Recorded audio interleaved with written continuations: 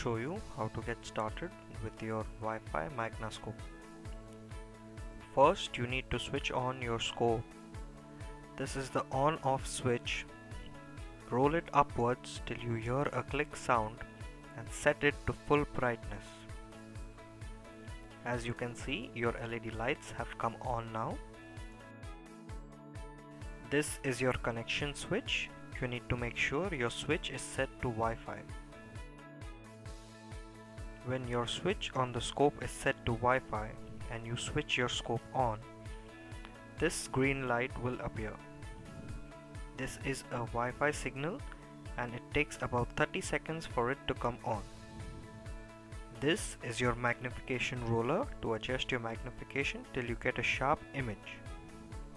Now I will start by showing you how to install your scope software on Windows. You have been provided with a CD in the box. You need to put that CD into your computer CD-ROM and let it run.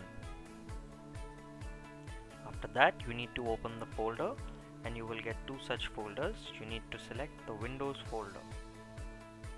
After that, you need to find a folder called Hair Check.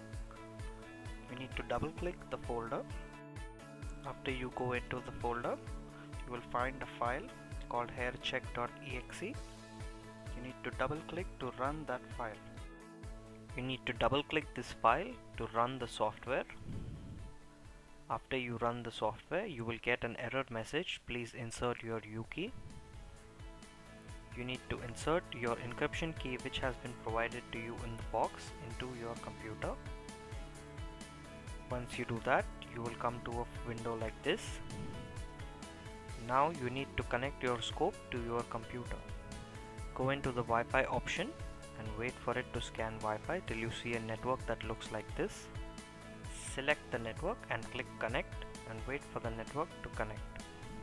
After that, you will be asked with an option connect to Wi-Fi without setting it up. You need to select that option and click it. After your scope has been connected to your computer, you need to restart scalpcheck.exe. You will see a circle like this and you need to wait for your scope to connect. Once you get a live image that shows something like this, you need to adjust the magnification roller on your scope to get a clear and sharp image. Once you do that, your scope is ready to use on your Windows or laptop. Now I will show you how to install your software on your Android devices or Android phones. You need to connect your Android device first to your computer. At the same time, you need to go back to your CD and select the Android folder. Inside that, you will find a file called haircheck.apk. You need to copy that file. Now go to the internal storage of your device and paste it over there. After you paste it, you need to disconnect your device from your computer. Go into your device file manager and locate the file where you had pasted it earlier. Once you find the file that looks like this, you need to click on it. After clicking, you'll be asked to install. Select the install option. You will be asked what kind of installer would you prefer. You have to select package installer. And finally, you click on install. Wait for your app to be installed. Once it's done installing, you have to click done. After you're done, you need to go to the Wi-Fi settings of your device and scan for a Wi-Fi network that looks just like this. After you find it, you need to double click on that Wi-Fi and click connect.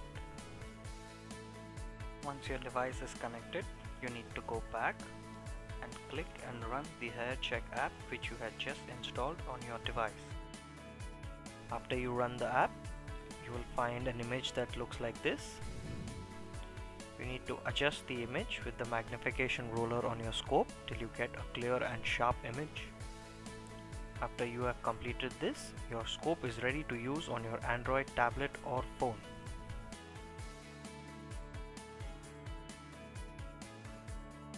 I will show you how to insert a logo in your Android device. As you can see the screenshot on screen, you need to type LOGO logo in the name column. After that, you will have your gallery open. You go into your gallery, select the particular folder, select the image, and your image will show on the top right side of your screen.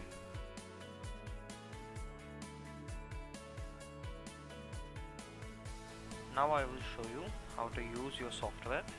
As you can see on screen, there are few different options you can use. One is the freeze button, one is the customer information column. You have your hair diagnosis, scalp diagnosis, before and after, and you have your save option. Now this is your scalp diagnosis interface.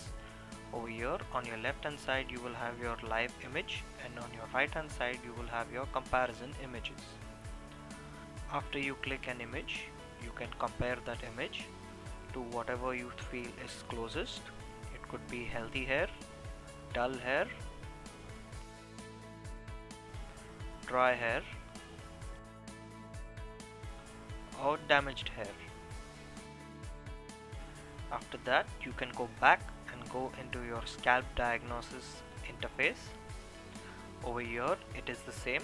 You have your live image on your left hand side and you have your parameters on your right. After you take an image, you can decide whether the image is healthy, oily, sensitive, hair loss, or dandruff. In each of these interfaces, after you decide what your comparison is closest to, you can click the save option and your comparison will be saved into your device memory along with its customer name and the parameters selected. For before after, this is your before after layout. On your left hand side you have your live image, and on your right hand side you can pull an image from your gallery which has been taken before.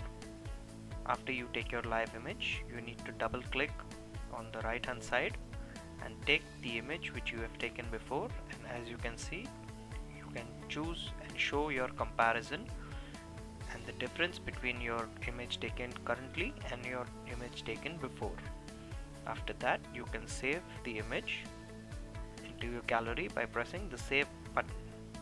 This is your measure option. When you click on the measure button below, you will come to this interface. This is currently a live image. After you click your live image, you can, as shown on screen, you can tap the image and measure whatever you prefer, like hair thickness or scalp area or pore. That's up to you.